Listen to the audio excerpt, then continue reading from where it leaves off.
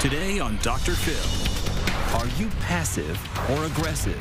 I get frustrated with people like this. It's all about you. Exactly. Who's your perfect match? There is one thing that she really needs to do. Take the personality quiz and find out. We did a little hidden camera test on this audience. And see how we turn the tables on Dr. Phill. This expert snooped in my office, and we're going to reveal what it said about my personality. This is going to be a changing day in your life. Have a good show, everybody. Here we go. It matters to you. That's what I want to talk about. Are we ready in the booth? Take. Let's do it. Okay, it's always interesting to know what's going on stage before the show starts. Sometimes Anthony will bring up the party people to get us going, and it's always a certain type of person. I'm going to go out and talk about who it is. Let's see what this says about these folks.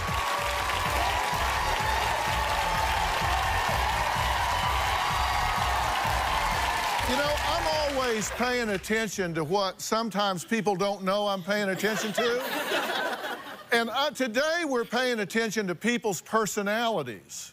And it's a certain kind of personality that comes up here and dances around. See, all of y'all are likely to be what we call extroverts. You think? I mean, and really 75% of the people are extroverts. They're excellent networkers. They're really assertive, and you guys would be interested to know that the majority of CEOs, the bosses, are extroverts. Politicians are extroverts. People that are leading are often extroverts. And you guys probably qualify for that category right now. Okay, go sit down for a minute. Interestingly enough, I've been paying attention to all of you guys, too. Because today, we just opened the doors and said, sit anywhere you want to sit. Now, there's a fair amount of research, actually, about this kind of thing. And I watched y'all come in. The middle are often kind of shy people. They just kind of get where they can blend, right? You don't want to be in front. You don't want to be in back. Those of you close to the exit have seen the show before. Get out of here. Really, people are often in a rush. They go in with the mindset, what's the quickest way out of here when this is over? And then the front, you got extroverts. People that want to get up front so they can see everything, maybe get involved. Personality is interesting, don't you think? Everybody has a different personality. I mean, we're all unique in some way. And one of the things that I want to clear up while I'm talking about it is I do not have a personality test on the internet. Not on Facebook, not anywhere. So if you see that, it's a fake. However, today, we are paying attention to your personality. So all of you at home, you can go to drphill.com right now. There's a 10-question personality test there that you can take as we're doing the show. And we're actually going to score it for you right there so you can see how you kind of stack up on stuff. Now, we have an expert on the show today that's an expert on stuff. Because your stuff says a whole lot about you. This expert snooped in my office yesterday with a camera. And we're going to reveal what it said about my personality a little later. There's a tape that I want you to see of an individual that has one personality most of the time and then changes personality when he gets behind the wheel of a car. My horn is my godsend. I just want them out of my way. And if they don't, I take my spray like that and I spray them. And it sounds stupid, but it's, you know, look at him, he's got wipers on. I get frustrated with people like this. How fast are we going now? 80, and then we're gonna spray him. That's me telling him to get over. And some people are just clueless. Oh, it's raining. Yeah, this guy's my nemesis. He's the one I need to catch. Here we go. I'm aggravated right now with this guy. I don't care about the cops. I don't care about nothing except catching this fool. And I spray him. Oh, Lord. I just heard a ding, and I've already got the low wash on. You know, it's very sad. but it's a good sense of satisfaction. You know what I'm saying? Okay, are you curious why you're that way and other people aren't? Oh, yeah, that's why. So this isn't something that you just do reactively. You actually premeditate being pissed off. Oh, yeah. Oh, yeah. Because you say, I'm going to get in my car and I'm going to, you're loaded for bear with your squirters. Yeah. Right? Yeah. Yeah. You don't live in Texas, do you? No, sir. I'm from Texas. You don't want to be squirting people in Texas. Because you know that it's estimated that a third of all crashes are associated with road rage? And 2/3 of deaths involved with crashes, those crashes are involved with road rage. Somebody gets crazy and starts jerking their wheel around and that sort of thing. How is he the rest of the time? He's perfectly fine, very calm. Very calm? Yeah. So you transform. Oh, I switch. Yeah, I consider myself a gentleman, open the door for my wife all the time and take care of people and do the right thing for people, but I get behind the wheel and I'm a different man. I'm for real. Really only if he has somewhere he has to be. Yeah. How are you in the grocery store line? Oh, I love going shopping. I'm good, aren't I? Food, you know, I like food. I'm going shopping. So if you've got somebody up there that can't find their checkbook or they're on the phone or they're messing around, you don't... The only time, Dr. Phil, is if I'm hungry when we go to the grocery store. Then I'm like, hurry up so we can get home and I can eat. Yeah. Other than that, I'm good. But you don't pull out your pocket squirter and get them or anything like that? No. Because, you know, here's the deal. You have to deal with them personally then. Yeah, yeah. Now, is it true that you go through 3 gallons of washer fluid a week? Minimum. I don't even buy washer fluid anymore. I just filled up the hose. Really? Seriously. Each week? Yeah.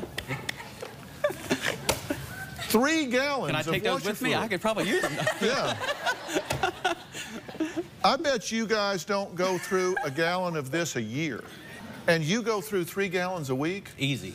So you... I go through a gallon a day sometimes. Do you ever get upset if you run out? Oh, I'm pissed. I really do get mad. I'm like, damn, I'm out now. A long commute. But it's an interesting personality quirk, don't you think, that this is the one place that he does this? And I've found a common denominator among the people that I've talked to about road rage, and they all seem to have the attitude that the universe revolves around them.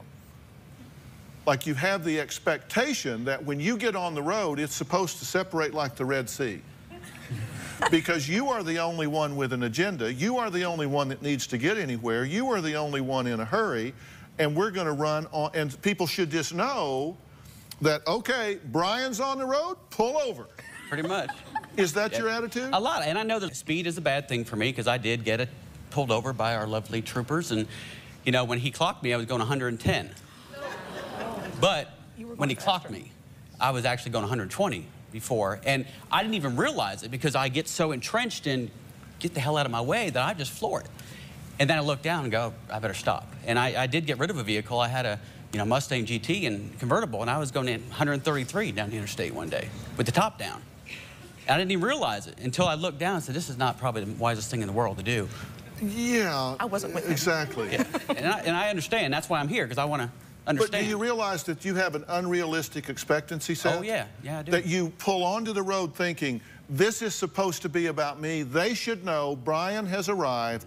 We're now going to run my speeds, my agenda, my traffic pattern, and that is amazingly egocentric. I mean, that's just totally about you. Oh, I totally understand. The thing I get frustrated with, and I allow myself to get frustrated with, is when I see people texting, eating, driving with one knee, and I take that personally for some reason. Because that's dangerous.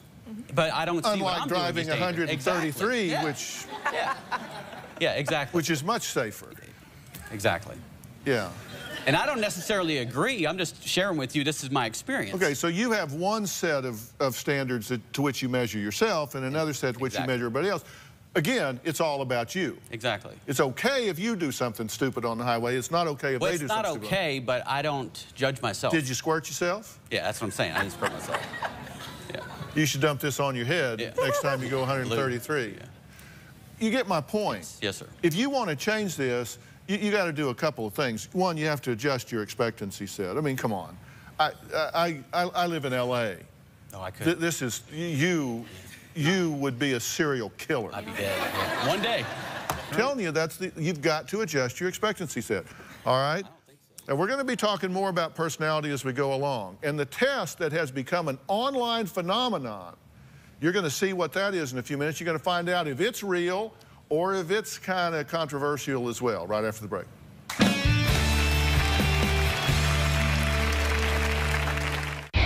Monday on Dr. Phil. When Noah throws a tantrum, I feel like a failure of a mom. What do you do if you have a child that acts like a brat? Whether you have one holy terror or triplets. Get up in that bed! Hush! Why are you yelling all the time? I don't think I yell all the time. We have a lot of tape. They're saying the blessing. Bow your head. You can brat-proof your child. You want to know the #1 thing you're doing to sabotage this child's future? That's Monday.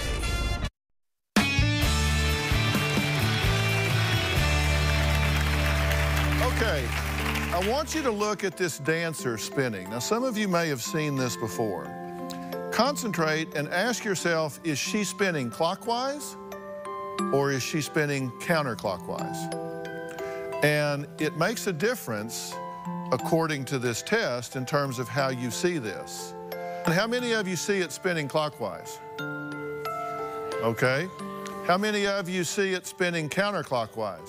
You know, interestingly, that's close to 50-50. Now, I believe the theory here is that if it is spinning counterclockwise, you are left brain dominant. And that means that you're logical, you're analytical, you're objective, you see things in parts instead of the whole.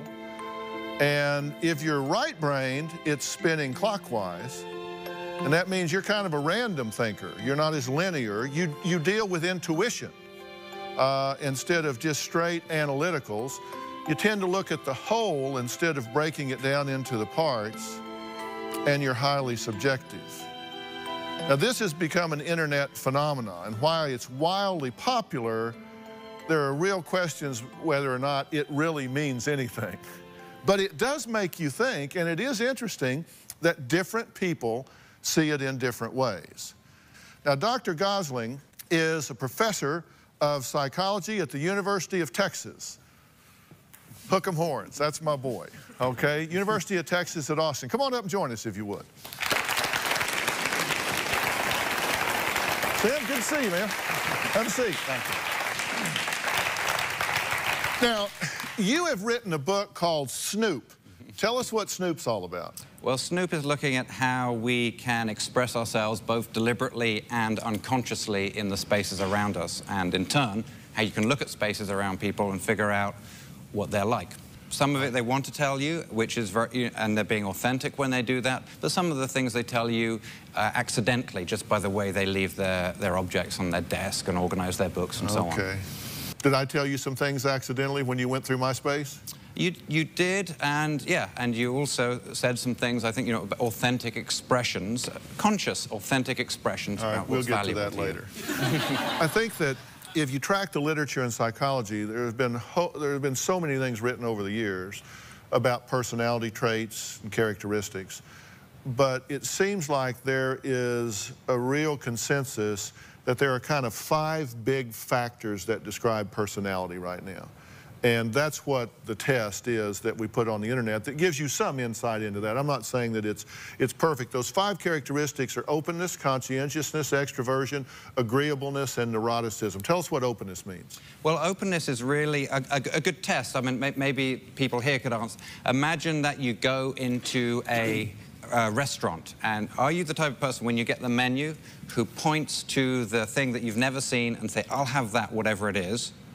Or are you the sort of person who says, actually, I don't even need to open the menu, I'll have the spaghetti, I like what I know what I like, bring me the spaghetti. Yeah, but what if you order something you never had and it's got snails in it or something? Then you'd be in real... So I wouldn't be open if I wasn't willing to do that. That's right. That's one of the dimensions. Some people don't care, right. All right, conscientiousness. What are you talking about there? So conscientiousness is more about people who think before they act, they plan. Are you the sort of person who only replaces the toilet roll when it runs out? Or do you get some beforehand? So planning ahead. Now, we met some extroverts up here, and most everybody knows what extroversion means. I mean, is there anything that's more subtle other than just the outgoing, engaging aspect?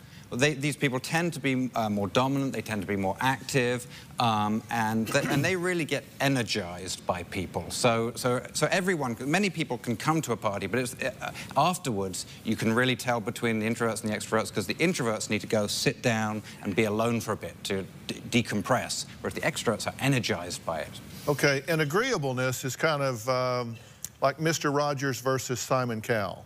Exactly.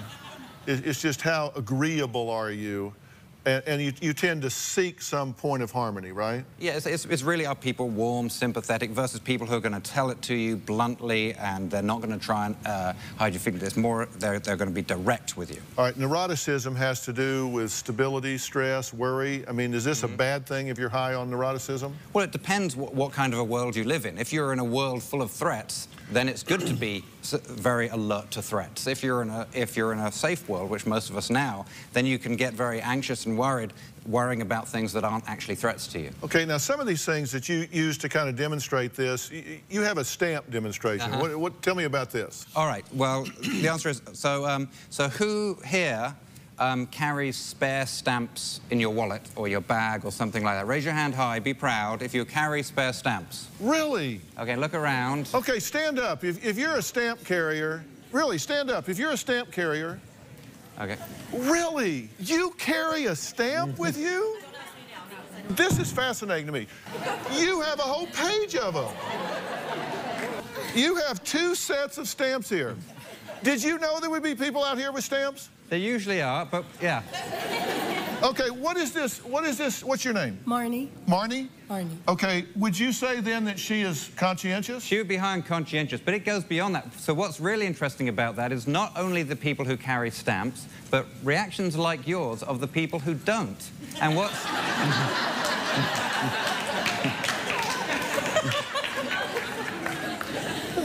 and why it's interesting... Who does he think he's talking to?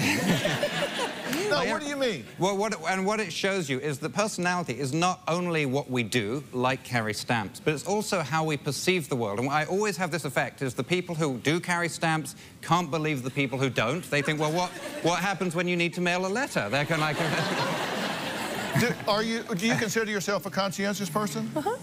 So are you kind of planful? Sometimes. Do you get supplies before you run out of other supplies? Yes. Really? Okay. Now, so what do you say that it says about somebody like me who can't believe that somebody would wag a stamp with him around for 5 years and it goes out of style and it's not enough money to but you still carry it around? Well, that does shock me. Yeah, and they have different standards. You're just supposed to say, oh no, it looks fine. Yeah, and people just have these different standards, which is why it's quite hard to fake it, because it's hard to see the world truly as somebody with a different personality sees the world. Yeah, for sure. All right, we come back. Are personalities compatible?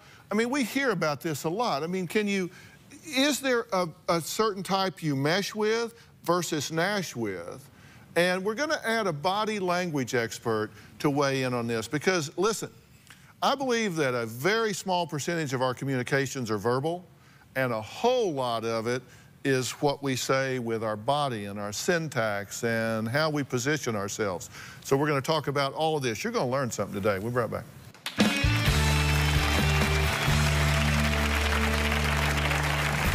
Now, here we see he's looking at another woman.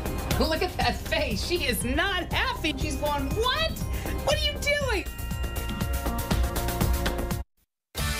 My name is Darcy. I've been dating Craig for about 7 months. Craig's personality is different than mine in that he never seems to stress about anything. She's just really easygoing. Craig's a little bit more progressive than I am. She's a little more traditional than me. I'm a pretty ambitious person. I would like to get married someday. I wouldn't really date anyone who I didn't think was a potential candidate. She's a pretty cool girl. I'm hoping to learn if Craig and I are compatible. Okay, now right now you can go to my Facebook page and you're going to find something there about Darcy and Craig, and you're going to get to vote based on what you've seen and what you're going to see as to whether or not they think you guys are short-term or this could be the long haul. So we're going to do a little focus group on you guys while we're doing this. Sounds good. Okay, now, Dr. Lillian Glass is here. Now, she is a body language expert, and she has looked at this couple's compatibility on a recent date. So let's take a look at this, and then we're going to talk with Dr. Glass.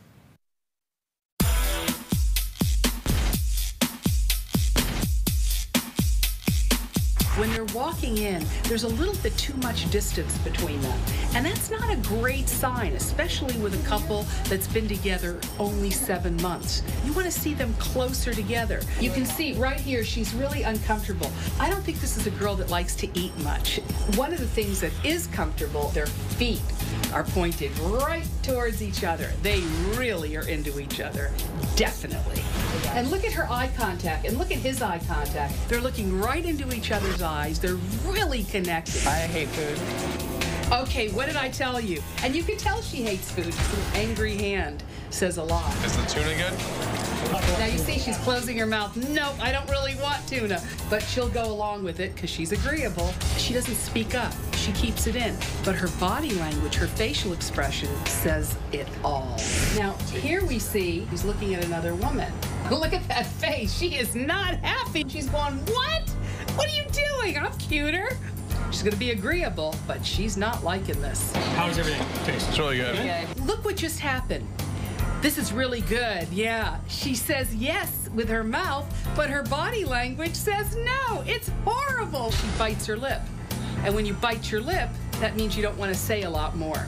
She doesn't like this too much. He's speaking up. He's telling it like is. She doesn't want to make waves. But that could be a problem in their relationship. Start and stop. I'm like, wait, no. Yeah. I stuttered. I stutter.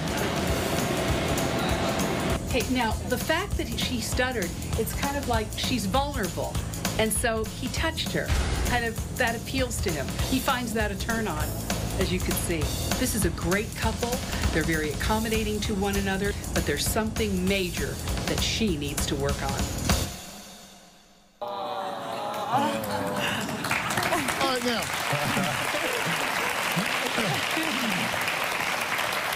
So how'd she do in grading y'all's paper? Pretty good. Did you catch him checking out? I did. Yeah. You got busted. Yeah, I know. I love watch for that. Were you checking her out when she came in? She was wearing a green dress. Yeah. You know. Good answer. Thank you. Good answer. You are no dummy. That is a good answer. All right, but you thought he was checking her out. Yeah. And you didn't like it. I guess not. I tried to hide it, but she caught me. Yeah. Why would? But here, that's the point. Why'd you try to hide it? Because I'm accommodating. Well, Dr. Glass. Welcome, Dr. Glass, to the show. Dr. Glass has a PhD from the University of Minnesota. You work in communications and communication disorders. You said there is one thing that she really needs to do in this relationship. What is it? Communicate. If something's bothering you, speak up. He's going to love you anyway, so just go for it. You think she is too accommodating? I think she's a little bit too accommodating, and she might blow up after a while. She may be so accommodating, and then one day she may just all let it out. So it's better to say what's going on. You could say it politely like you do and sweetly, but you need to speak up. Why wouldn't you say something to him when you caught him checking that girl out? He says he wasn't, but you thought he was. We all think he was, but he said he wasn't. He was just looking at the green dress, which again is a really good answer, and you need to stick with it. But why would you choose not to say something? I'm not saying that's wrong. I'm just curious. What was your thought process? My thought process is someone just walked in. He looked. My instinct, my reaction that you see is kind of like, like she's looking at another girl. But then I kind of come to my sense of thinking, you know, someone just walked in the door. He looked up. No big deal. Yeah. And that's why I didn't say anything. Yeah. Be interested to see how this one turns out. All right, next, we did a little hidden camera test on this audience. You're going to find out what that was when we come back.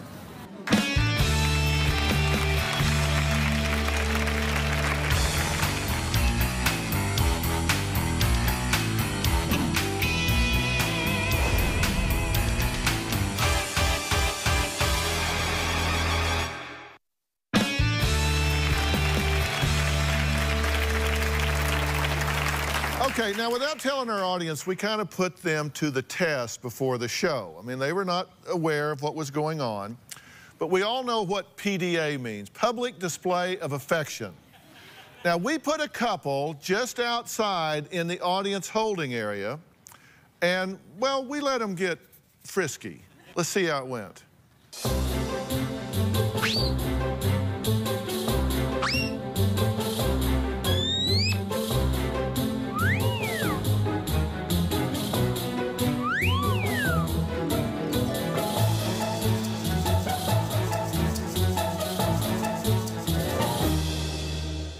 Were you surprised at people's reactions? Yeah, a little bit. I was really surprised, and I was surprised at one of the comments, too. What did they say? She was really just offended, and really? it was interesting. I really, and I thought it was actually funny. So, and I tried to hold back the laugh, but yeah, because we didn't want to tell them that we'd put you up to this. Exactly. All right. So where's Tina? This made you uncomfortable. I think it made all of us uncomfortable, but I'm a very outspoken person, so everybody was talking about it around us. What were they saying? What did everybody say? Oh my gosh, look at them over there. Somebody needs to give them a room key. Somebody needs to tell them something. And finally I said, you know what, this is ridiculous. Phill, if you saw it and it made you feel uncomfortable, raise your hand. If you saw it and it didn't make you feel uncomfortable, raise your hand. Really? Well, that's about 50-50. Now, John's our fire marshal. He's over at the podium. John, what was your reaction to this? It wasn't offensive to me, but he definitely had the posture of affection, and I was attracted to that, and I was happy. Actually, I have to admit I was a little jealous. But, no, I thought it was nice. Yeah, well, see, so there's another point of view, right? Well, it's okay to kiss and hug, you know, for a little bit, but I mean to constantly grope each other, that was a little too much. Yeah, okay, so, and we asked you to do this, so you were great sports to do it. Do you need a room now? I mean, because you're in All right. When we come back, we're going to talk to an extrovert-introvert couple. Now, there's a personality switch that happened after I do. So, is this bait and switch, or what happened? We'll talk about that when we come back.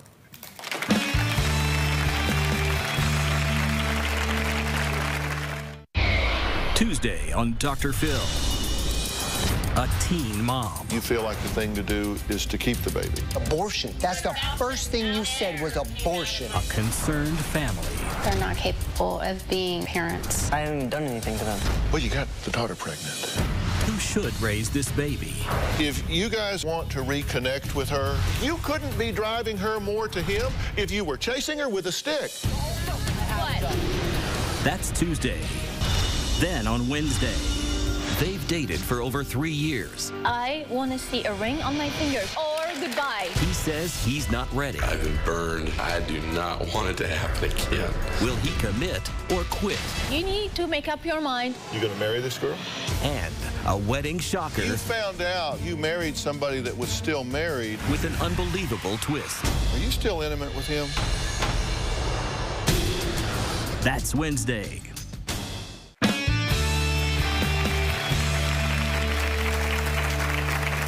All right, we've been talking about personality today, and there are differences in personality. On drphil.com, we have what we call the Big 5 Personality Quiz. You can find it there. You can take it. We'll score it for you right there. Now, Carly is an extrovert. Her husband, Aaron, is an introvert. Their personalities clash sometimes, true? Mm-hmm. Now, you guys differ on a lot of different points. Mm-hmm. And I'm going to ask Dr. Gosling to help me here. Like, for example, on agreeableness, she scored 2, and he scored 13. What does that suggest in terms of interaction pattern? Well, the real difficult pattern is if somebody is actually low on agreeableness and at the same time likely to say things. It's kind of dangerous because you have somebody who's willing to say things directly and will say them, and then the other person who won't communicate backwards. And so it's a sort of it's the sort of classic bad combination which yeah, needs well, to be on addressed. agreeableness you scored 2, and on extroversion you scored 16. And on agreeableness you scored 13, very agreeable, and on extroversion you scored 7. So you don't say a whole lot, you're not as outgoing, but you're highly agreeable. but you're not very agreeable and highly extroverted. So what do you do about this? Did he switch after you married? Oh, yeah. How so? Well, I don't know if it is, but you know, when you're dating, you talk a lot because you don't know anything about each other. So you end up talking and sharing about your childhood and just getting to know each other. And we would do more things and see more people, and he would talk and, you know, interact better. And then, you know, then we got married and had children. And I don't know if it's just, if it's the stress of everything else that he just doesn't want to think about it. I don't know. Yeah. Did you change after you got married? Were you putting your best foot forward and then you relaxed? Yeah, I got into a comfort zone and to where I wanted to, you know, this is where I want to be. You know, this is what I've strived all my life to be. You know, I'm married, have a beautiful wife, you know, nice place, you know, beautiful children we're raising and stuff, and it's just like on autopilot, just sitting there. It's like, okay, we can just, you know, cruise through life now. We're good. I've worked hard to get where I'm at. You know, let's try to maintain that.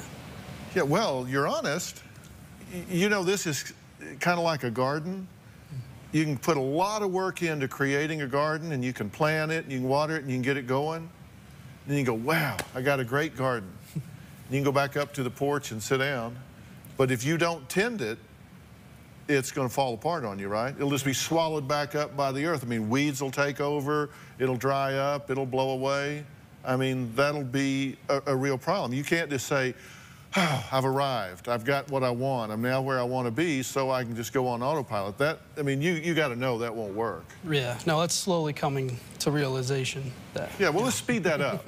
You want him to plug back in, true? Oh, yeah, I want to. I'm also a stay-at-home mom, so it's nice to have a conversation with an adult where I can communicate and talk and laugh, you know, and... Yeah. All right, so Dr. Glass, what do you read body language wise right now? It's interesting because when I first saw them sit down, she was very affectionate. She leaned towards him, she put his hands on him, and he just completely ignored her. He wasn't receptive to her affection. And that's a big thing because it has to be mutual. When she touches you, you've got to touch her back. You've got to connect with her. He's also nervous, too. Well, see, you're very agreeable. You're very agreeable. But still, we're not picking on him or making him wrong because he's a great guy, and he said you were beautiful and he loves you and wants to make this work. And that's the beautiful thing. He told Phill that he wanted to make, Dr. Phill, that he wanted to make this work. And one of the ways you can make this work is to be more affectionate to her when she touches you, when she communicates with you, when she looks at you. And that's really what we're talking about. And I think that could be a great step in the right direction. Thank you. I got to do something, you know, try to bring something home. She likes dark chocolate, you know. Once in a while, I think about it, and I'll stop by the store and bring her home a dark chocolate candy bar or something and say, hey, hon, I was thinking about you today, or something like that, to just try to do something that she loves and doesn't really think that I'll remember. Now, did you see how when you said that, all the women in the audience went, oh. And it wasn't the dark chocolate, it was that I was thinking about you today, right? And so I wanted to, it doesn't take a lot. You know, here's the thing, Dr. Goslin, you don't have to be somebody you're not, right? It's just, these things are ranges, and you can move to the high end of your range and still be genuine to yourself. But that means you got to have some flexibility, though, right? Right, and there is a strong genetic component to all of these traits, but there's still a lot of room for variance within that. You're never going to have somebody become a complete extrovert who's an introvert, but there's room to change one's actions, if not your personality. Okay. All right, next, we're going to get to it and see what your stuff says about you. What a spy snooping around my office found out about me. We're going to talk about that next. We'll be right back.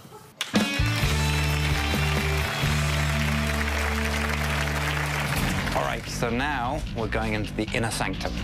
I'm just sort of having a general look around the space. Maybe we can even look in a drawer. Very interesting. All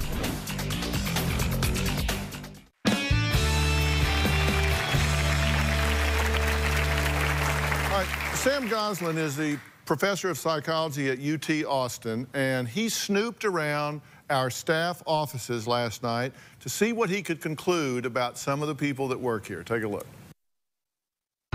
So we're going into this office to have a look around. Okay, hi. Wow, quite a lot going on here. Extroverts love people, so we see lots of faces of people. What I like to do when I look at photos is to see which way they're facing. They could be for the benefit of you, but they could also be for the benefit of others. What we see here is an incredibly organized office. And, you may think that this doesn't seem organized, but that is one of the way people who are very, very organized maintain their levels of organization, just because they have a higher standard for organization. Got spare? Do you have a spare roll of this somewhere? Well, let's see. Yes, you do. How did you know that? This is interesting because even before you get in the office, you're already learning things about the person. This is classic identity claims. This is making statements to others. You are entering a positivity zone, and indeed that's consistent with what happens when you come in. This is a inviting, comfortable, calming place. It's also very, very inviting. It's not super inviting. This looks like quite a sort of a hard-nosed place. We also see the hula girl there, and so that said, there's also a little bit of quirkiness. It sort of reminds me of the bad guy in the James Bond movies. The bad guy in the James Bond movies. It's interesting, that's Rich DiMichele, who's in charge of money and budget at the show. He says no to more people about more things than anybody. So, Rich, what's up? Did he nail you? I think he did, yes. It's, it made me very nervous. I wasn't quite sure why he was in my office, snooping around. What did you see that said hard-nosed? Well, there wasn't really any sort of thing that made you comfortable there. There wasn't much in the way of softness or of a lot of people, personal reminders. There was a baseball bat in one of the lying around. Whatever's necessary. So nothing said come and stay, right? No, yeah. It just basically said get out. Okay, well, Dr. Gosling checked out my office as well.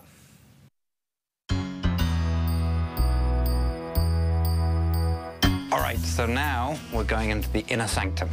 At this point, I'm just sort of having a general look around the space. This is a very, very male office in the sense that there is a lot of evidence for accomplishment, the Distinguished Alumnus Award, presidential citation, something the occupant is proud of.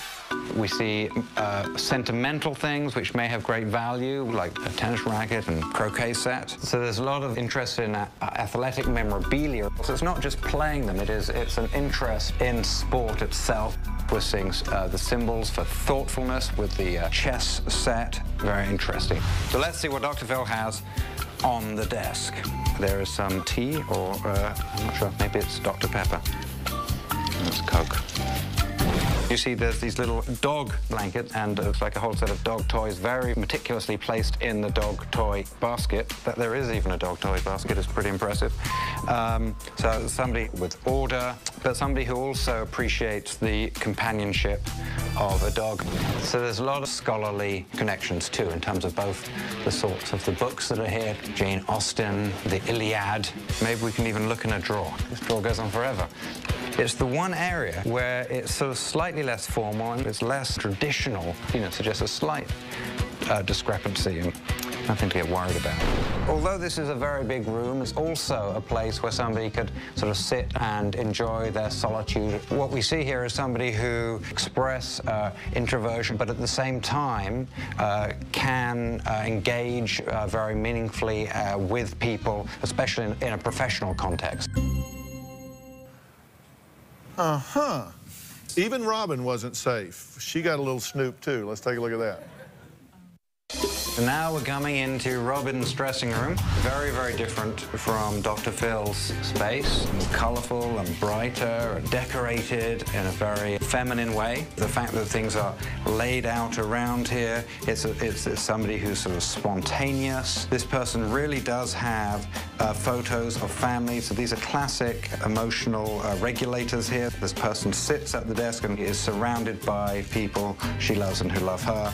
Things are generally organized, but there's a few shoes scattered around. Again, this is somebody who's sort of relaxed. Look, you even see a photocopied poster put up there. So it's somebody who's not going to be constrained by formal rules of what you can do and can't do. It's somebody who's just doing what they feel comes to them naturally. So how'd he do? Perfect. Perfect. That's exactly who I am. I love to be surrounded by the people I love, by having all the photos in there, and I make a complete mess when I get dressed. Yeah, because you're right, no rules. I mean, she just does what she wants to do. I mean, It's right? true, though. It's true. I mean, because I noticed in there she had there's a painting on the wall, and she had taped something onto the painting. Right, exactly. Who does that? Who tapes something onto a painting? She does. Rule breaker, Well, the picture was spontaneous more rule breaker. important. Yeah, spontaneous rule breaker. All right, so we did, this is kind of silly, but we did something else. What's your dog personality? Have you ever thought about that? Go to my Facebook page, and you can find out right now. When we come back, I'm going to tell you which dog personality I have. We'll be right back.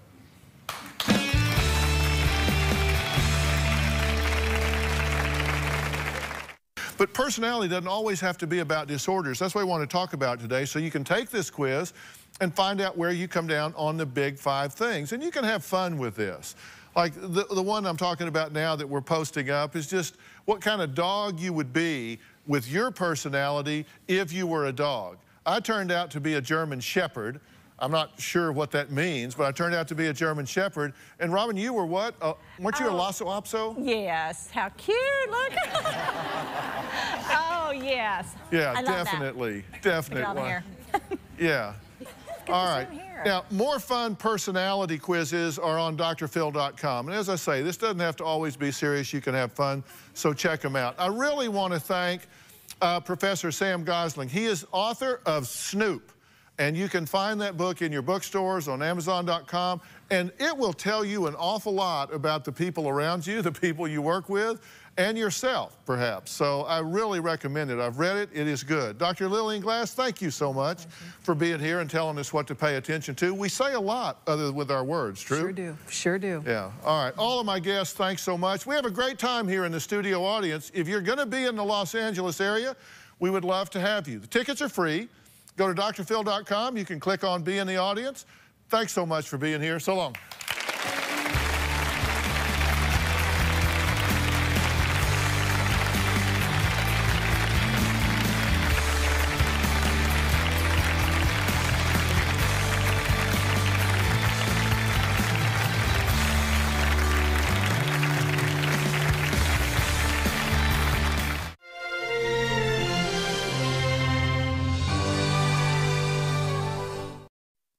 Today on the Dr. Phil Housewives Get Real Tuesday.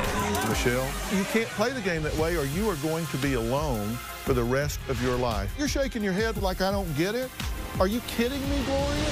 The way Gloria treated Dr. Phil today was uncalled for. I'm about to cry. I hate this. Can you please refrain from cussing at him, really? Oh, shut the up.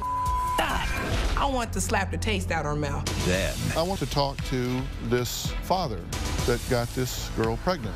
it's man to man. What the hell are you doing getting pregnant? Were you having unprotected sex? Plus, be there for the first ultrasound. That's heart motion. And the biggest question.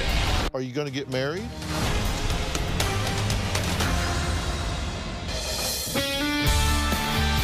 This is going to be a changing day in your life. Have a good show, everybody. Here we go. If it matters to you, that's what I want to talk about. Are we ready in the booth? Let's do it. Well, the work with the Dr. Phil Housewives just goes on.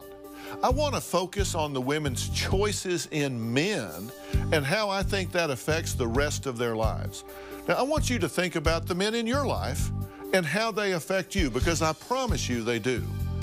Now, today, we're going to meet Rachel's boyfriend, Angel. I'm going to hear what he has to say about getting Rachel pregnant, because I got to tell you, I have a problem with that.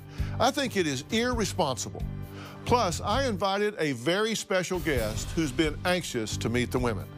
Here's what you need to know so you can get caught up for today. Previously on the Dr. Phil Housewives. My husband of 16 years finally admitted that he was having an affair.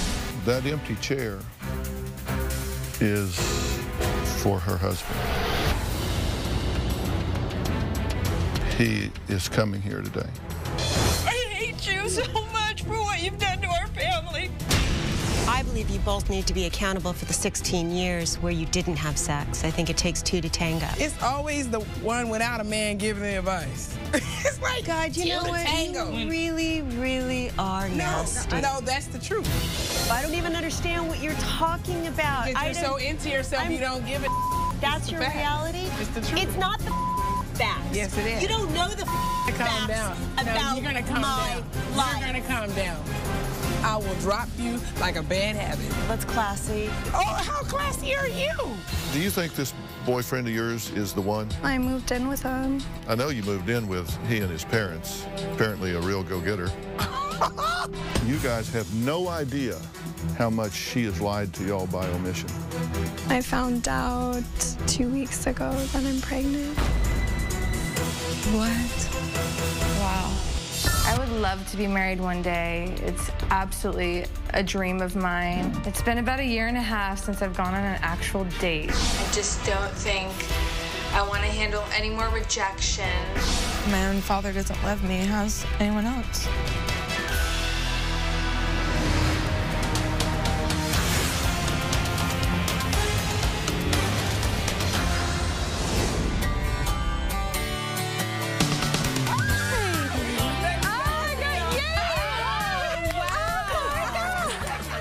Okay, do you know how excited I am to be here? You are so cute! You are living. I've watched every minute of every tape of every day you spent with Phillip, and I'm just going to have to tell you I'm addicted. I'm addicted. Like, I was just like, I got to meet these women. I have to. I feel like I know all of you so well, and I just want to say I'm very proud of you. I think you've all worked really, really hard. Are you just as happy and proud of yourselves? Oh, yeah. My whole life has changed. I finally realized I want a husband. I want a family. Like, it clicked to me. I know what I want now. You know, Phillip's been on the air like 9 years, and I've seen a lot of women, especially a lot of people, get a lot of opportunity to do something like this with him. And man, a large number, 99%, really know when to grab on and just take in everything they can. When I first came here, I'm looking at, you know, I don't want to disrespect your husband, but... It's just us girls. Go ahead. I'm like, who is this guy to tell me I need to change? There's nothing wrong with me. And then, like, honestly, like, opening up to him and him not being so judgmental has really, like, helped me become a better person. I stand up for myself, well, I always did, but now it's like... Yes, you do stand up for yourself. Remember, I've been watching.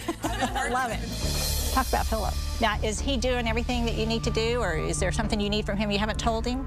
Well, I just really don't want y'all to miss your opportunity with him one-on-one. And so really, tell him what you need. Work with him. I don't know what questions to ask him. I'm so lost. I don't know what to ask him. Start right there. Tell him. Let him help you. He can do it. Yeah. Use him. Tell him you're lost. Will you do that? Yeah. Look what the cat did. Yeah, look what the cat drug in. My ears are burning. Have you been listening? Some. I don't know if you heard, because I'm sure you weren't back there listening. We're good. We're good. I think we have an agreement, right? Yeah. That you're going to tell him. Girls, thank you very much for your time. Thank you. And for the opportunity to meet you. Nice meeting you. All right. So what'd you think of Robin? I loved her. She's so cute. Yeah? Yeah. You said it made you think about being married. I've been thinking about it all week. I want that part of my life. And I'm like, what are you willing to do to get that? I mean, that's the question, no, right? You're right, yeah. You say you want to be married with kids, then I want you to be married with kids. I know, as sure as I'm sitting here, that what you're doing now will not generate that result in your life. So how many people do I need to date a week, or what do I need to do? You know how many you date and how long you do it? Until. Yeah. Okay. And I just don't know how to do it. She'll show you. She talked about this on tape. Michelle changing her date 3 times? That's absurd. Girl cancels on me 3 times. Do not let the door hit you in the ass. I'm gone. I think Michelle's making excuses. Excuses are actually her wall of protection. He kept like acting weird about the times, and he said that thing, and it pissed me off. I can totally teach Michelle my philosophy when it comes to men. You have to go through 1 million to get that 1 in a million. So let loose, let her hair down, and climb over that wall with a short skirt. And just be ready, because when you're ready, I'm there for you, girl. Let's go out, let's party, let's get some free drinks on the men and some food. You're hilarious. Some free drinks and some food. You're hilarious. That's how you gotta do it. But you know what I like about what she said? She's having fun. That's exactly right. She just said, you know what? The journey itself can be fun as well as getting to the destination. Well, you feel rejected from the key man in your life. Yeah. Let me tell you something about your dad. The good news is it's not about you. That's about him. The bad news is it's not about you. And the reason that's bad news is since you didn't cause it, you can't fix it. But you have taken this on personally. You've said, I know the pain of rejection, particularly from a male, and I don't want to be in that situation again. You can't play the game that way, or you are going to be alone for the rest of your life. I'm not going to do that, though. I'm not going to live my life like that. You have to decide you're not going to do it and behave your way out of it. You have the ability to give. You have the ability to commit. You have the ability to care. You have all of those things. Now, does that mean somebody's not going to break your heart? No. There are no guarantees. But you don't want to spend your life sitting on the sidelines. No. If you knew, Jennifer, if you knew back then what you know now, that he was going to cheat on you, that he was going to break your heart, that he was going to make a mockery of what you called a marriage, I'm guessing that because of the children, that this is a journey you would still embark on. The only thing good that's come out of my marriage is my son. That's my life. How big a deal is that? That's huge. That's huge. Would you go through this for that? To have yeah, that I would go wonderful through child? Absolutely. Of course you would. The difference is you should have thrown the flag on this marriage years ago. Right. I mean, after 2 or 3 years of no sex with your husband, instead you just kind of, you know, rocked along. Weeks turned into months, months turned into years, and here you sit. Why did you tell Robin you're lost? Coming up. I don't feel like there's anything out there for me. What am I supposed to do? I'm just so scared. I'm so scared. I've never been so scared in my life. Tomorrow on an all-new Dr. Phill. I had a drug problem, but I've been clean for 4 months. I want my mom to trust me. You're not worthy of trust. You're doing Xanax, cocaine, and marijuana. Other than that, you're clean. The heartbreaking reason for one teen's drug use. I just need to know what the truth is. And another teen's secret life. You want to tell your parents? I'm sick of living a lie. Teenage confessions. The reason I brought you here is... That's tomorrow. We now return to the Dr. Phill Housewives Get Real Tuesday. Why did you tell Robin you're lost? I feel like I'm wasting my opportunity with you because I don't know what questions to ask. I envy Michelle. You envy me. I envy your life so much. You're independent. You've done a great job.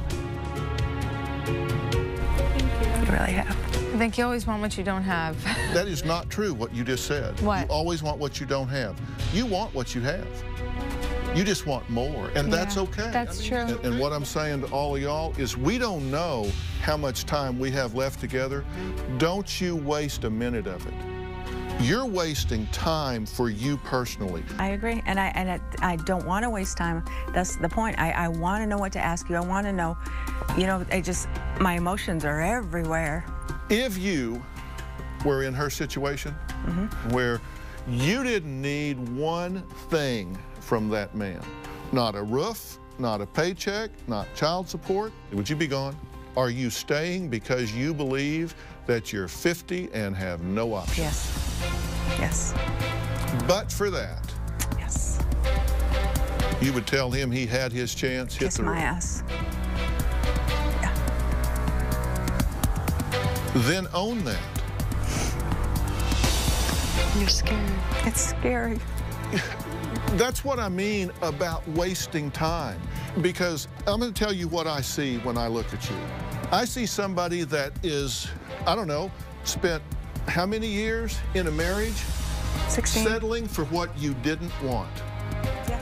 And I think you are so damn mad at yourself that you could absolutely scream. You're mad at him, but you look back and say, what in the hell was I thinking? Oh, I'm mad at myself. I settled for what I didn't want. Yeah. And what makes it even worse is I'm doing it again because I'm scared to death. If I even say it out loud, then I'm alone. Yep. I'm alone because he ain't much, but he's all I got. That's, yeah. Now, how come I know that and you're not saying it? Because it's, okay, I don't want to be alone. I really don't. And I see what you're going through at 30. And I'm 50, and I'm out of shape. I don't have a career. I don't have a bank account. I don't have anything. If I leave, I'm homeless, okay? I don't have many options. Jennifer's trapped because she want to be trapped. If you're unhappy, pack your up and go. I understand you don't want to be homeless, but you have family. You have us, friends. If I don't have to deal with it, then I can just keep going. That's what you did, right? How many years were you married? 16. How long's it been since he came to you and wanted to have sex with you before you caught him cheating? We stopped having sex the day I learned I was pregnant. 6 days after we were married. 15 years you walked around that house feeling rejected. I thought that I was just so unattractive. I don't feel like there's anything out there for me. What am I supposed to do? I don't have any money. I don't have a place to go. I have kids I'm raising. You bet you're grateful he's still there. Well, I got these kids. Yes. How's he treating you? Better than he's ever treated me. How's he treating you? But that's not saying a lot, is it? No? No, he's treating me. No, I mean, this is not about set your standards really low, shoot at the curb, and everything else is gravy. Are you kidding me? Where's your What ring is at? that? It's better than he wouldn't touch you for 15 years? No. Does that mean he pats you on the back when you go by in the hall? What does it mean he's treating you better than he ever has? That's not even what I care about anymore. You turn your back on yourself, but there are limits. Yeah. Because there's limits to just how much of this charade you're willing to play. It's hard for me to constantly say I love you, and he'll call me these cutesy little names now, and I just want to tell him to shove it. You know? Why? It just seems so phony, you know? It's like, you don't really feel that way about me. I haven't changed. I'm so scared. I've never been so scared in my life. Then that's where you begin. You look at me and you say, Dr. Phill, I am so scared, I don't even want to say out loud what my reality is. Do you see anybody here running away? No, but these people, oh my God, I know that they've all bonded, they're having a great time together, and I don't feel part of it because Jennifer, I don't feel happy. I tried to bond with you, but I'm gonna be sweetie, honest, no, you are great. I just want to put that, I have tried to bond with you, but you're very close. Yeah, You won't allow anyone to get to you. So I have reached out to you. Oh, you have, and you've been wonderful. And it's not you, it's me again. I mean, I'm just so miserable. And these people are getting better, and I don't want to bring them down. In your world, right now, is there any other time, any other place you go where you have this much focus and this much offer for help? No. No. Then isn't this exactly the place to be talking about this? Because we're here together, I don't believe anybody can get what they need if everybody else doesn't get what they need. Dr. Phill, I would like you to tell me what you think I'm not putting on the table. Coming up. Gloria, I'm playing you at your own game. I am not playing a game here. I'm not interested in this exchange. I'm not Gandhi. I'm not Jesus Christ. I'm not Mother Teresa. I don't have complete control. I don't have this problem in my real life. The last time you saw Alexandra. Have you remained 100% drug-free during this pregnancy? I've been drug-free. Her world was unraveling. Can you bring somebody in here to escort my mom out? The baby was born addicted to drugs. Now, you're broke, you're homeless, you've lost your children, and even Tony's gone. What the hell happened? Coming next week. We now return to the Dr. Phill Housewives Get Real Tuesday. Dr. Phill, I would like you to tell me what you think I'm not putting on the table. I have some ideas about that, but I would rather you tell me than me tell you. What I know is that you seem to go to great lengths to keep the focus off of what you need. I think it's because the dynamics with some of the women in here became very unsafe for me. And I did not feel What's comfortable. What's your ownership in that? I own some of it. I certainly don't own all of it. Of course you don't, but there are no victims. I mean, everybody I'm not a has... victim. I'm just telling you, it didn't feel safe. Everybody has a role. I got you. I'm very sensitive, and if I'm going to put my stuff on the table, what it felt like to be married for 14 years, and how lonely and scared I was leaving, and how a lot of men have died in my life. I didn't feel comfortable laying all that on the table when everything I said, there was a really negative reaction to. I didn't feel like I would get the support. But Gloria, I didn't say, oh, Gloria, I'm putting my foot. I was like, oh my God, that's sad. Every time when we gave you a negative reaction is because your comments were negative. I honestly don't believe that I am 100% responsible for eliciting some of the reactions. Okay, I want to play a piece of tape. I was stretching. I'd put my legs up on the counter because it's hip height. Kim walked in the room and insulted me for no reason. Why do you put your feet on the counter? That's gross. And I thought, well, if we're going to talk about the crimes we're committing in our lives, mine's pretty benign. Why don't you raise your kids properly, Kim? That's gross. I put my feet on the counter, but you don't raise your kids. I think she's just a very envious person. See, it's like, how could I possibly put my stuff on the table when I'm so misunderstood? I just find this is my person. But you this is more drama than you do put anything on the table. Everything I've been here. trying with you, Alana. I don't know why you just resist and attack me. I didn't attack you. I just said you put up more drama. You just. Try not using the you. Okay, stop.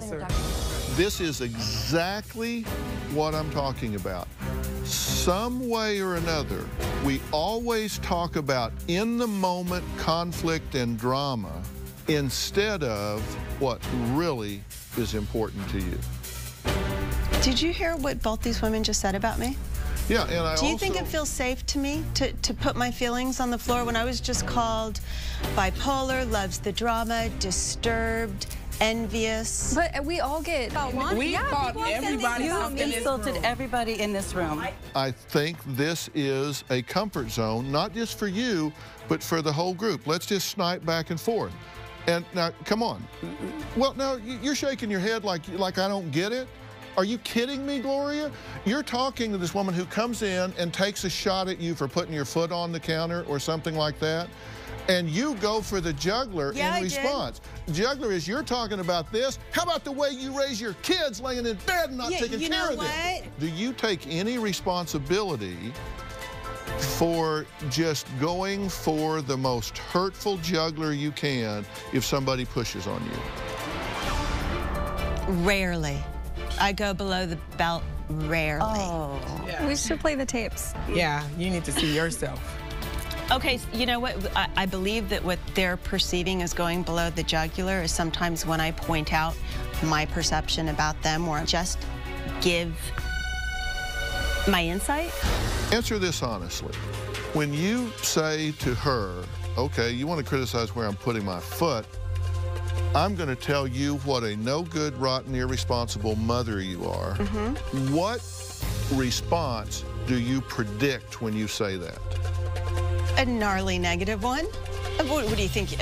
I don't think she's going to say, thanks for saying that, Gloria. Let's work this out. Okay, so you do then know and acknowledge that you are taking it over the cliff when you say that.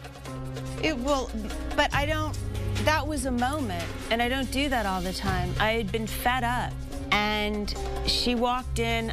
I was doing my thing. I had made coffee for everybody, and has to shoot a negative comment at me. It wasn't negative. Really? Like, it wasn't. Well, why is your feet on the counter? You have no home training. Who puts their feet on the counter that people eat off of? Yeah, it wasn't just me. I mean, it was discussed by other women. I was just the one that brought it up. But my point is, you say the dynamic here has been very combative with some of the people here. And I ask you, how much of that do you take responsibility for? I think some people found their voice when Alana was very judgmental. Other people jumped in, and it became like a gang mentality. So you think I influenced the way they think about you? No. No, that's not what I said. That's not what I said. Gloria, I'm playing you at your own game. You don't like it. I'm not playing a game It's a game you're playing, and guess what? I figured it out, so I'm playing the same game you play with me. It's exhausting. Okay, but wait a minute. It's exhausting. See, this is my point. I'm not interested in this exchange. Nor am I. I'm not interested in it, but you engage in it. You engage in it every time. And that's why I shut up, Dr. Phill, so I don't have to engage in it. It's not because about... no, I don't have complete control. I'm not Gandhi. I'm not Jesus Christ. I'm not Mother Teresa. I don't have complete control. And when she says about me, it pisses me off. You say so if I just shut up, then they don't say about me. I don't have this problem in my real life. So you're two people then? So you're this person here and then you're somebody else when you leave?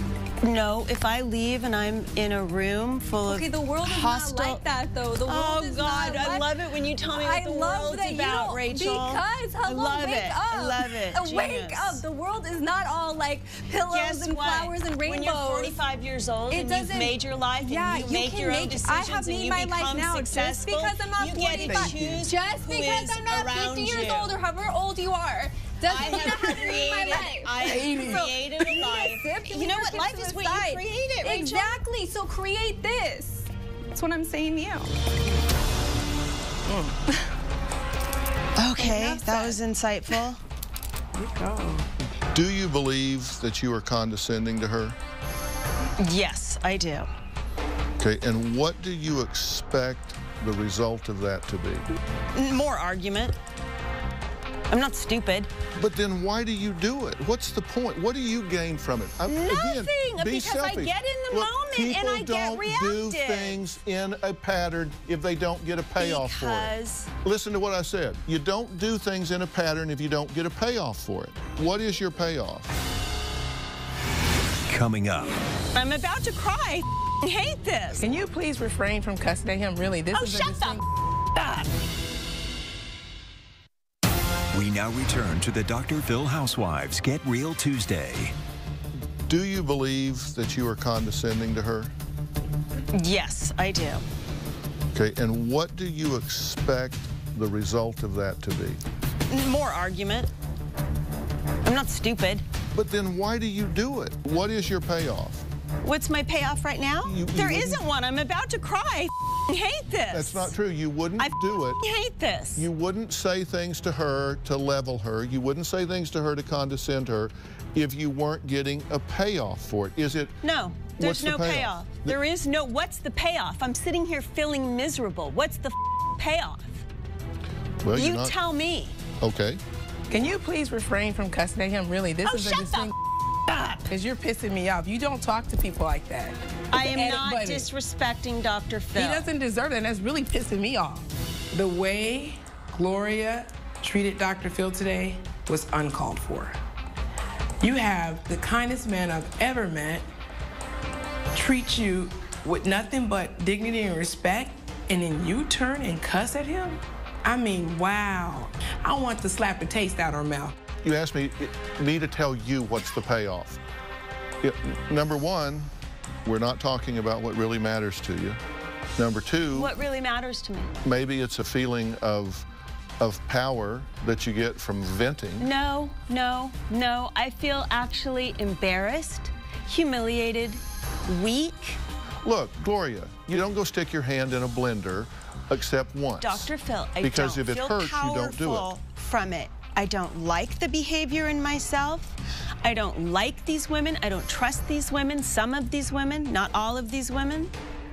And I'm uncomfortable around them. I can't talk about the things that really, really hurt me. It's not safe.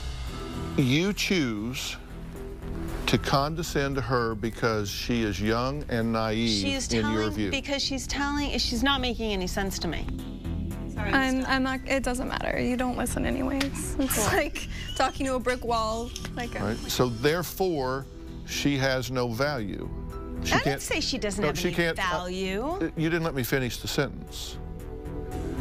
She has no value in talking to you about how the world works. I mean, that's the tone that I get, is don't tell me. I've been out there in the world. I'm a single mother fighting my way through, doing the battles, and you're going to tell me about life? Shut up. That's absolutely 100% what I think. Again, what do you expect her energy for you to be? Okay, well, I'm so sorry. I'm not going to be able to contribute to a few people here, so therefore the whole project's going to go down the drain. Oh, please, please. No, that... Please. Can we gain from everybody we meet in life? Absolutely. I've learned from Rachel, well, kind of what not to do. I'm not going to trust the women that I don't trust here. It's not going to change. I'm just done. Did it ever occur to you that the common denominator to every one of these conflicts is you? I'm not saying I'm a victim here. I'm not a victim here. I'm accountable. I don't want you to give your power away and check your agenda off because of a dynamic you've created with some of these people in this room. I'm not. I was afraid that Dr. Phill wasn't going to ever address Gloria about her craziness, and he did today, and I feel much better, but she doesn't listen. I think that you're not balanced. You need to balance and be calm. You want to talk to everybody about their spirituality and all that stuff. You have the most negative energy I've ever seen in somebody. Do you guys resent that I'm having a conversation with Dr. Phill? Coming up. Angel's here. I want us to take just a minute to talk to this father that got this girl pregnant. We now return to the Dr. Phill Housewives Get Real Tuesday. I see how tough it is. You know, you're basically a single mother right now. You're a single mother right now, and you're getting ready to be. No, I'm not. Why? Because you're going to get married? In the future, yeah. To a kid living with his parents. We're not living there anymore. We're in the process of moving. Where are you living now? Well, yes, we are living there. So what you said isn't true. You are living there. No, we are. Yes, we are. But I'm moving forward. Like, I know it's going to be hard. But I'm... Well, he's here. You know, Angel's here. I want us to take just a minute to talk to this father that got this girl pregnant. How you doing? Good, how are you, sir? I'm all right. Dr. Phill. Angela. Have a seat. Hey, baby. I was like gearing up, like, okay, what's going on today? You know, like, ooh, Angel. But actually, when he came out, I seen a little young boy, defenseless, helpless. Has she told you what my position was on her being pregnant? Yeah, and you getting her pregnant? Yeah, she's mentioned that, and what'd she mention? That you, I guess, don't approve of it, and that I should have been more responsible with my thinking. And... Yeah, because I'll just summarize it for you. I think it's a higher form of irresponsible insanity for somebody that has no career, living with their parents, to get somebody that has no career, living with you with their parents, to get pregnant. I mean, in this day and time, with the birth control we have, the awarenesses and education that we have, what the hell are you doing getting pregnant? We weren't trying to be irresponsible. We were just... You just were. So you allowed him to have unprotected sex with you, knowing that you very likely could and would get pregnant? Yeah, I think because I've always been responsible. Now I wasn't, because I taught like safe sex in college. I worked with Planned Parenthood, so I know all about birth control and all that. I was an advocate for them, so I know, and I wasn't, because I was okay if I became a mom. Well, the cobbler's children have no shoes, I guess. Well, I was okay if it happened, it happened. Like, so I was okay if I got pregnant, I got pregnant. You were? Yeah. I know right now it sucks and I make no money, but I know there's an end result out there, and that's why it's like, I'm not stuck there. You're okay with getting pregnant? I mean, does it ever occur to you that you say, okay, let me get some financial stability. Let me get some emotional stability. Let me get a relationship where we've planned and we've gone through premarital counseling and we've gotten married and we've created a household, and then have a child instead of just getting knocked up? Come on. That would have been a lot better. I mean, what happened to common sense? Now we are taking full responsibility for our actions. We don't want... What does that mean, you taking full responsibility? That's real nice if you say it real fast, but what does that mean? I'm not saying I have the greatest biggest job. I'm not saying that I make the biggest, paycheck, but I'm doing what I can at this very moment. That's what a man does, and I love her, and that's what I'm going to do. Well, I don't have I can't tell you how refreshing it is to me that you have acknowledged this, that you're there with her, that you're stepping up and saying, you're not pregnant, we are pregnant. But answer me this, as you think about what stretches ahead, are you just scared to the point of being spitless? Are you just cottonmouth scared about this? I'm not scared, but I mean, You don't know what you're getting into. But I don't know what you can do. That remains to be seen. I'm pulling for you. But what I know is what you did, which was irresponsible. You say in a moment of passion or whatever, I get it, but that moment's getting ready to last you the rest of your life. If you're not in a situation to offer this child stability, that was your job to do. You didn't do it. So now you got to work double time to create it now. Are you going to get married? Coming up. We got you with a headhunter. How do y'all think she did in this first interview? That whole interview was horrible. Was horrible? We now return to the Dr. Phill Housewives Get Real Tuesday. Are you going to get married? I do want to get married. That's our next step. And that baby deserves the best possible care, which is why we set you up with Dr. Masterson, right? Well, right now we're actually going to my first gynecologist appointment to talk about the baby and see how that's going. Knock, knock. Hello, how are you doing? Dr. Masterson, nice to meet you. Are you anxious? Yeah, I'm nervous? pretty nervous.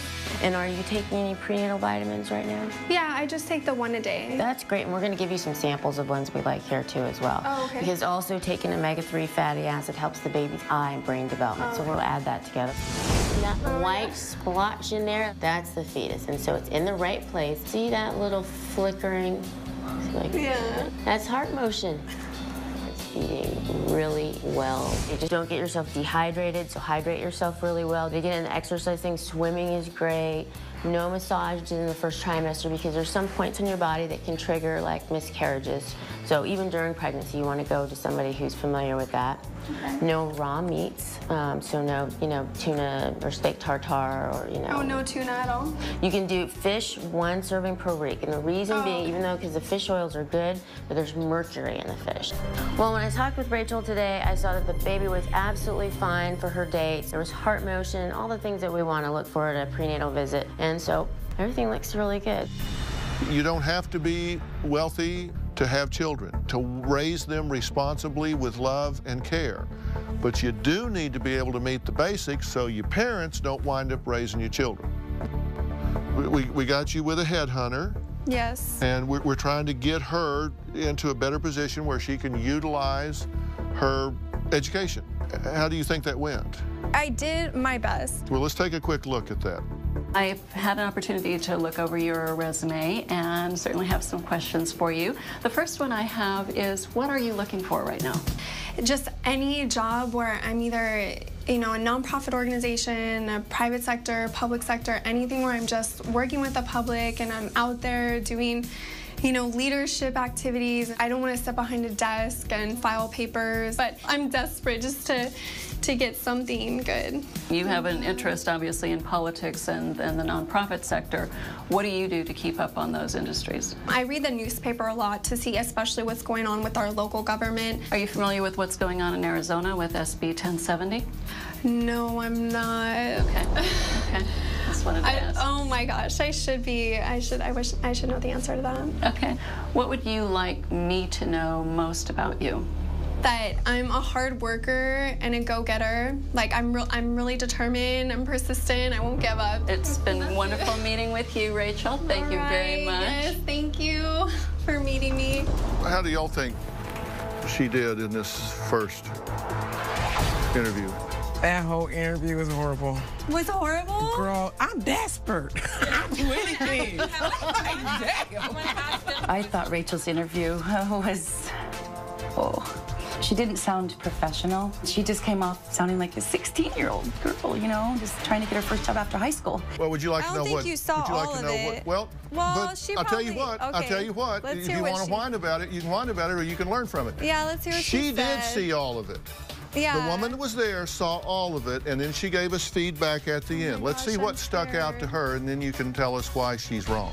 First and foremost, the most glaring red flag was her desperate demeanor. I wouldn't say anything that she asked me kind of stumped me because I was definitely ready to answer every question. When I asked her about Senate Bill 1070 in Arizona, she had no clue. That's embarrassing. Yet she was telling me how well-versed in the public sector she is. It's a disconnect. I'm a hard worker. Rachel has a kind of nasal voice, and it can be a little bit distracting. What I notice most about her, however, is her lack of articulation and use of a lot of filler words, like, you know. Her answers were way too long. She could have answered every single question I asked her in probably a third of the time. Say what you have to say and then be quiet. That's always a good rule of thumb. Well, I would say I'd give myself an A. I thought I did, this was like one of my, best interviews. If I had to give Rachel a grade for this interview, unfortunately, it would probably be a C- to D+. Oh my God. Yeah, I'm pretty desperate. It's pretty sad. Wait, I mean, wait a I'm minute. desperate. And I shouldn't have showed that. What do you take away from this process? She's probably right. I said that way too much. Well, I want you to study this, because she's going to work with you and actually coach you on how to do the interview properly. I think I've just been so stuck in what I've been doing, like, for so many years. Did you hear anything I just said, or were you thinking about what you were going to say next when I said what I was saying? No, I need that. Of course, I need all the help I can get, of course. Okay, you remember how she said, say what you got to say and then shut up? Yeah.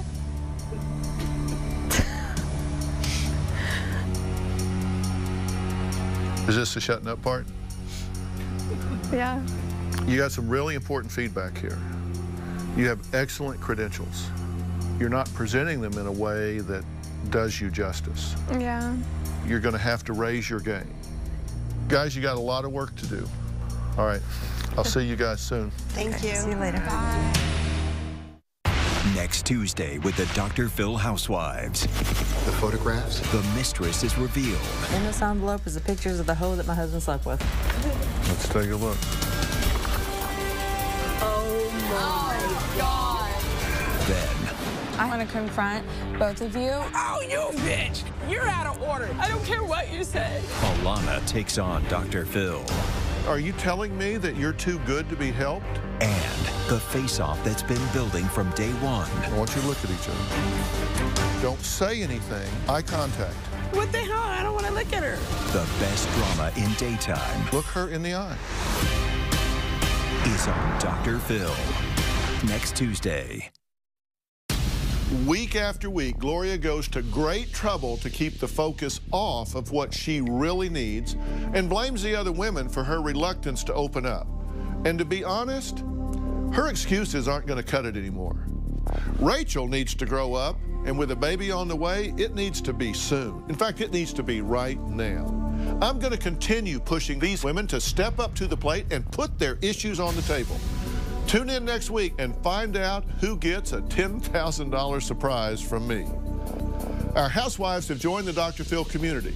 You can go to drphill.com, sign up, and read what they have to say on their personal blogs. And you can also find the housewives on Facebook. So check it out and be sure to click on the link to like them.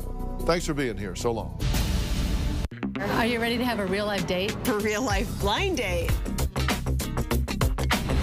Hello, Gloria. Hi. Cheers to meeting you, Gloria. Well, cheers to meeting you. Thank you. You live here? I do, but I travel to Costa Rica where I have a hotel and a surf school. I've been into the stand-up paddleboard surfing. Just did it last summer for the first time. Did you? Fell in love with it. I've done the online dating thing. Did you ever do that? I did. I do think that there's possibilities, but I also think there's complete nut jobs and nightmares to be had. Yeah. Both of which I've experienced. Yeah. I wonder if we were on at the same time. I think I might have winked at you and you just ignored me. That's where nice it's coming line. back from. Yeah, nice line. What about getting out on some stand-up paddleboards? I would like that. Okay, what time should I pick you up? An hour? Is it possible to get your number so we can plan this out further? Sure. I think Julie has it. Well, this has been a true pleasure. Thank you very much. Thank you, too. How did you like him? I think he is an amazing catch. I think he's a beautiful, articulate, athletic man. When you said beautiful, does that mean beautiful to you? He became more beautiful. I don't know if the chemistry's there, but it might be. It's really all I ask of my clients is to be open. I'm going to be open to it.